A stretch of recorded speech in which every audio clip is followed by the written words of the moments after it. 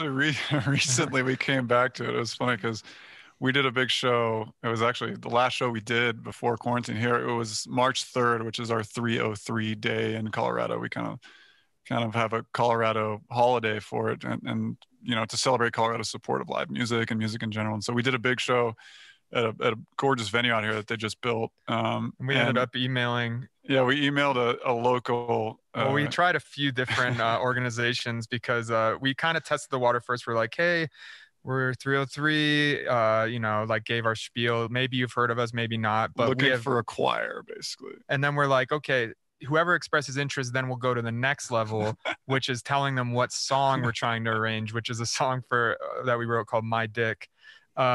So we kind of, I remember we were on tour, we were doing a show at a university, and we were like, okay, shit, these guys are actually into it, number one, which was crazy for us. And they're like actually willing to do this.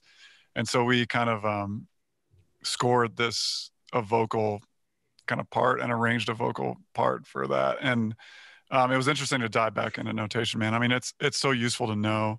I think I would love to have a great balance of the music theory side and, reading music and being able to transcribe those things in a fluid way. And then also having enough non-knowledge, I guess, to be able to, not know all the rules and not know. I think there are people who have that balance, which is amazing, because I think you can get too entrenched in theory and in notation and reading things and making things perfectly according to that theory. But we're not close to that. Yeah, we're super far. Yeah. It'd be nice to open some more doors with some more knowledge. Yeah. Sure. I did choir, which I think you kind of like, you have to kind of sight read a bit. Was it called swordplay?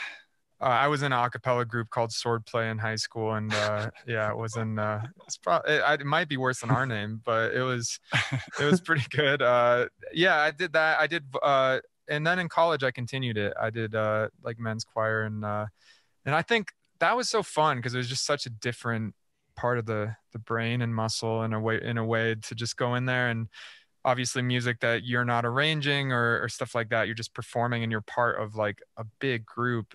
And just trying to you always have those people, especially in high school choir and stuff, who are just like next to you, just like, you don't have to sing so loud. Like, what are you, they're just project, like you want to have this solo, but when you start to get further in it, it's kind of cool because you just feel like you're part of a wall of sound in a way. And I love doing it. And you obviously know when you're a half step off or something, because it's so glaring to you. You're having all the feedback. So that was fun. I mean, I miss that. I'd probably do that again if I could find a choir that would have me especially in these times. It's not, you can't do that at all. So, well, I'm sure once choral life resumes as normal, that they'll be queuing up, particularly if they were willing to sing on My Dick.